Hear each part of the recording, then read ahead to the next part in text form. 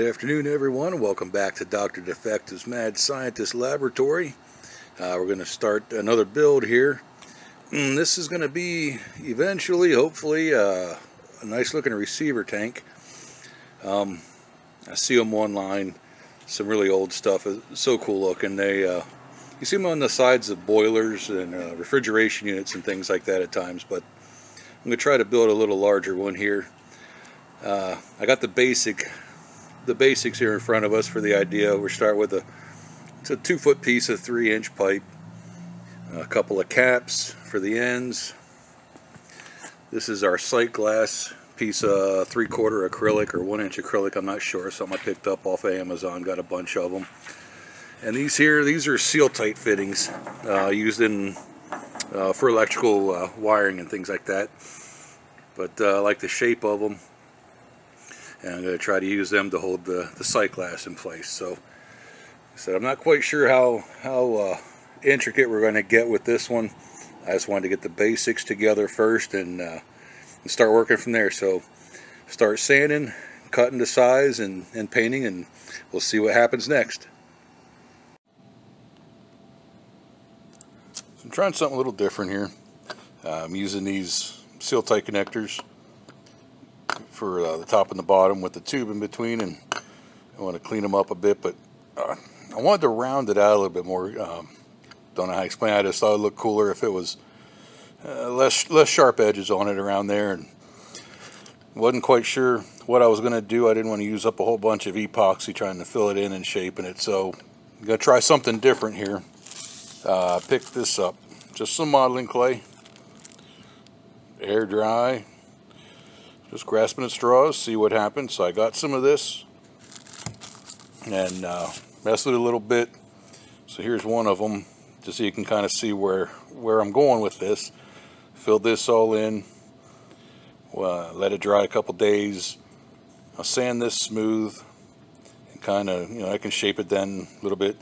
I've already done one. It sands nice, real easy, doesn't take too long.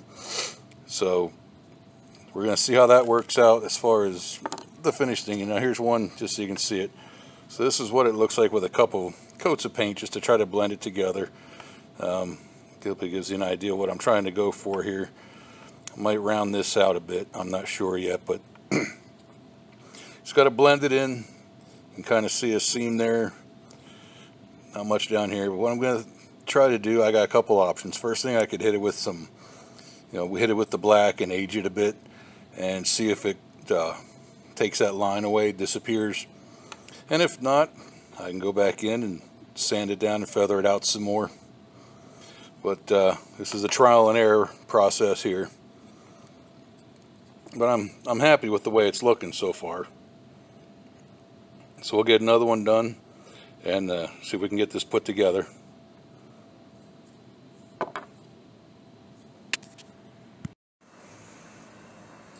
Alright, just thought I'd take a second here and show you what I got going on. Here's the main body.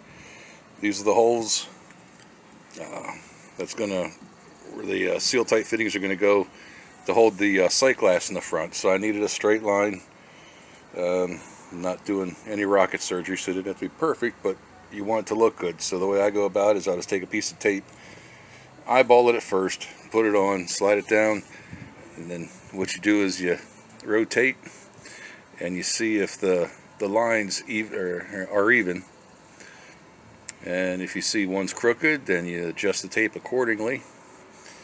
It's pretty cut dry, simple. Don't have to get any charts and graphs or sundials out to get it just right, but it looks good. I tested it, dry fitted the things, they look good. So just wanted to show that to you before we move on to the next piece.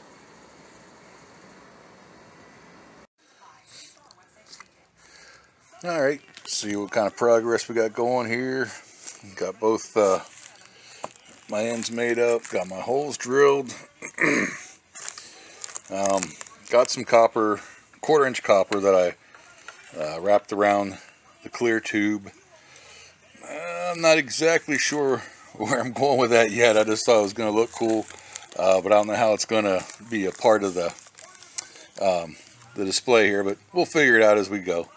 So one of the things I needed to deal with is light. I'm putting a light inside here, top and bottom. So obviously down here this is going to be submerged because I'm going to have a water column coming up a little bit. One thing I came up with here is just took one of my 12 volt DC white light bulbs and a piece of 3/8 inch vinyl tubing. I ran it through and then just filled this sucker up with some clear silicone. Pushed the bulb down in a bit and sealed up around there because this is plastic. That should be fine. I got it filled with silicone up to here and squeezed through a bit. We're going to find out, the hard way, whether or how long it's going to work. I'm sure it'll work at least once. Nope. So got that done. That'll slide inside here and be hidden down inside this. So what do we got to do now? We got to get these mounted into place. Probably going to use some of that clay that I used here and do the same thing around here and give it that kind of edge. And then just silicone the crap out of it down there. I got to silicone the bottom of this around here so there's no leaking. And then once we get that all mounted up and good to go, we can take this down. This will get filled with silicone and be sealed. Painting, and then when it's all said and done, I got to try to figure out how I'm mounting this sucker to the wall. But we'll cross that bridge when we get to it. For now, just showing you where we're at. So I'll get working on it a bit and I'll show you the progress here in a little while.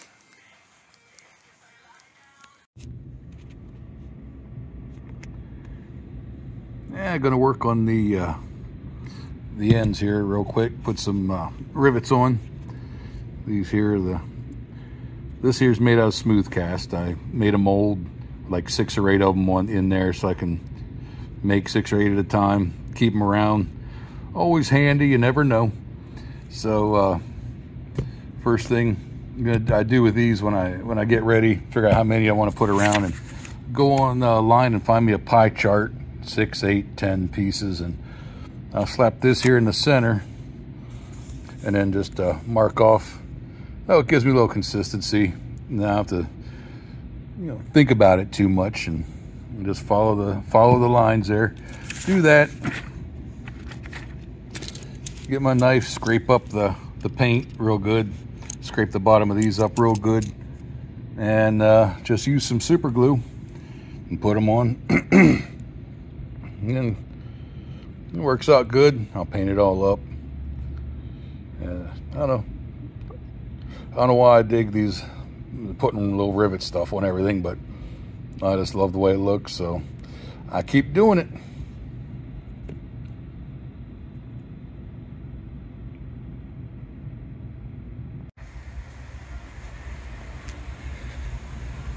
All right, boys and girls. I thought it's been probably 3-4 weeks since the previous clip, since I made the previous clip, and I'm not quite sure where I was. I haven't had a chance to check it out, but I think the last thing I had recorded was I was working on these here.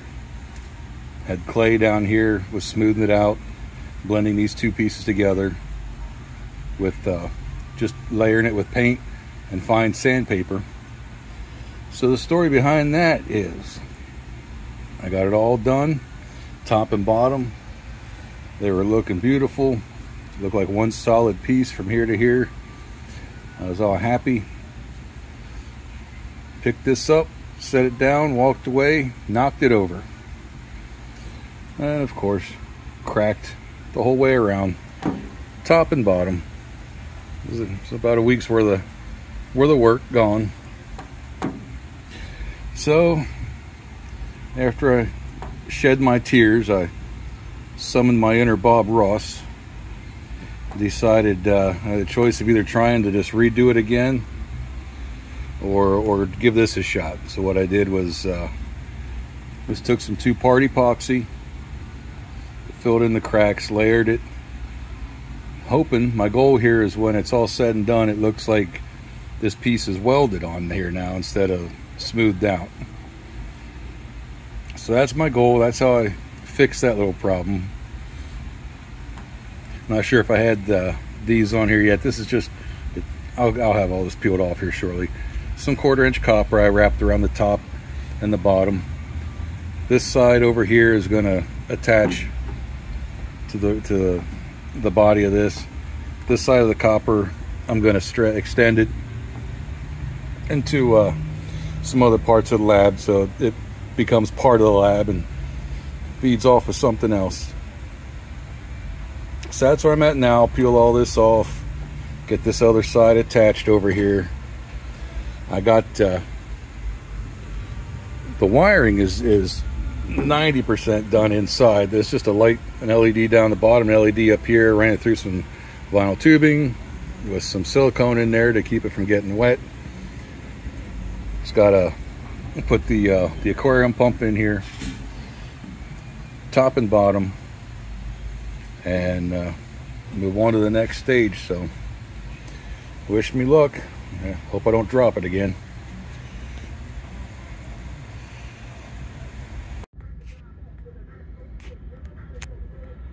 All right, here we go, people. This is where the rubber meets the road. And there she is so far. So I got a whole tube of schmutz down in there, silicone, all on the inside of this and the outside of that, squeezed together. Got my rivets on, got to paint them yet. Can't show down inside there, but down through the top here, we have our submersible pond pump, smallest one I could find, laying down there. What I did earlier today was fill it up with water to about here, so it's filled both sides there, just to see if she held, and she did. So the first obstacle has been overcome. Next thing is to make sure it works, to make sure I left enough gap inside the opening down there, because I have a piece of vinyl tubing with the lights down the bottom. I want to make sure the water's going to flow back fast enough, and that the pump is going to pump fast enough, and that the lights are all going to work.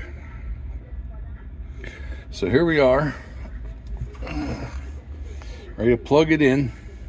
We got my OSHA approved wiring going on here. Got Sugar Hill Gang playing in the background. So we should be good to go. All right. We're plugging her in.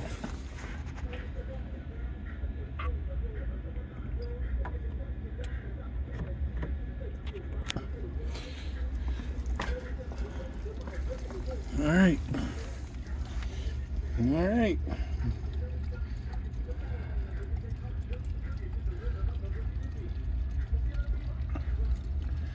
So the water's flowing, and it looks like we have lights coming in from the top and from the bottom. Wasn't sure how fast the flow would be. I was messing with the pump earlier outside of this, and it seemed like I had it on low. It didn't have the ability to pump it up very high. So there's, I don't know, 1.5 feet height on this, so I put it on high just to make sure. And it's not bad. It's flowing. It's along the back. Of course, I got it leaning too, so that's very possible when I straighten it up. Which is not. I mean, I have absolutely no issues with the way it's working right now.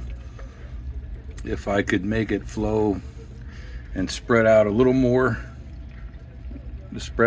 but you know, I'm quite happy with the way it is now. I'll throw a little red dye in there. I wasn't expecting the bubbles. The bubbles are just from the water pressure dropping down in there, so that nice little bonus.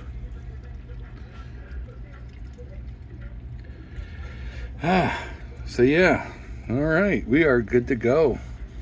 Now I can finish the top piece. I can paint everything up and do all the fun little details. Now all the neat little stuff you get to do when the big stuff is done. So, all right, we'll call it rock and roll. And I'll be back in a little while, guys. Thanks. We'll see you soon.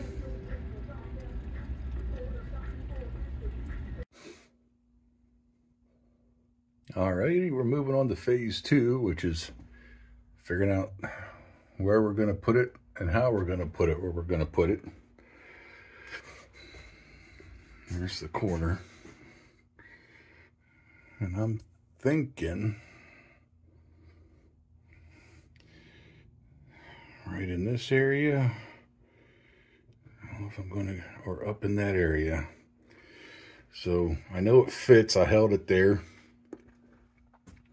Now it's just figuring out how to get it to stay there, get some piping off of it to the wall, my wiring. I run that up behind that beam, across and over, and into my panel over here. But first things first, we get the sight glass in here, size it up, try to get some PVC cut, and mounted with it looking good. I don't know how heavy it's going to be with water in it, and I hope it doesn't put too much strain on the PVC pipe I'm using, and that there won't be any lagging or drooping down, make it look rough. So we'll see what happens here.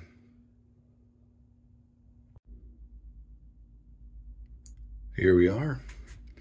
Finally got this puppy finished, put together. And I'm so bad about this. I'm not sure how long ago I recorded my last little bit for this, how much was done, how much I talked about. So we're going to kind of go over it a little bit. So this is the main piece right here.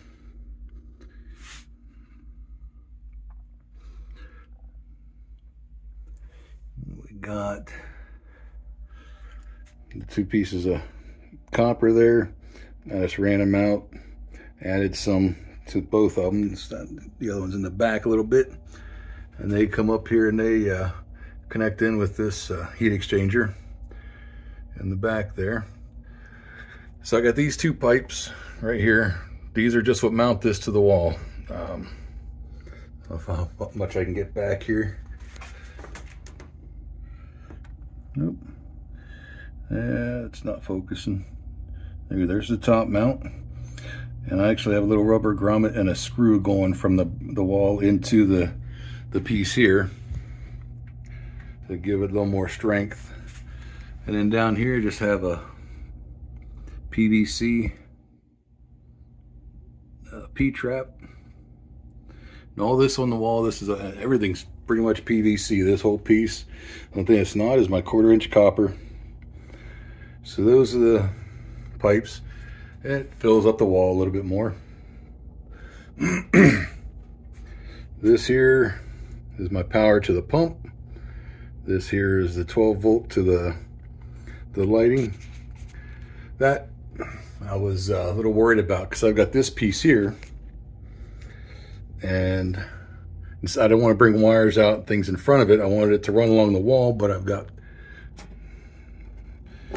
my belt right there. But luckily, a piece of 1/2" copper, I was able to run all the wiring up in the back and come down here and run it through.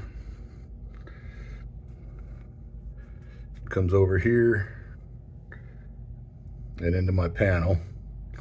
I'm not about to open that door up for you and let you see that rat nest in there, because that was one of the first things I did before I started getting a little cleaner with my work. And it's rough looking in there, but there's where my wiring is, 12-volt and 120-volt going through there, up and into here. So I'll leave the light on at first, just real quick. Here's my 12-volt.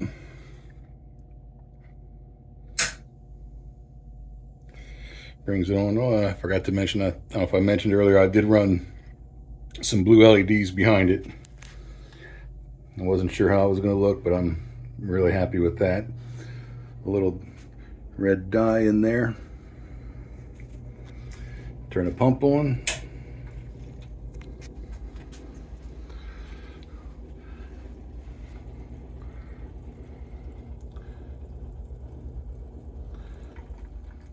That's what I'm looking for, that kind of drip right there, that drain, and the bubbles there, just an added bonus there.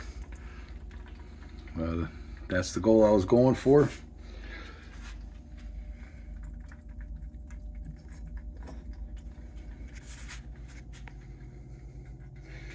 A little too dark, obviously, but lets you see how the lighting works on her.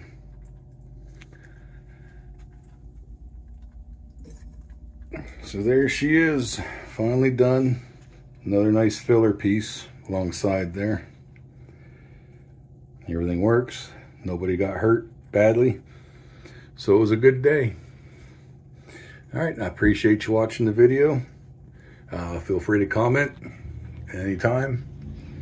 I'm on Facebook and Instagram as Dr. Defective if you want to see anything else. I love to talk shop, so until next time, we'll see you.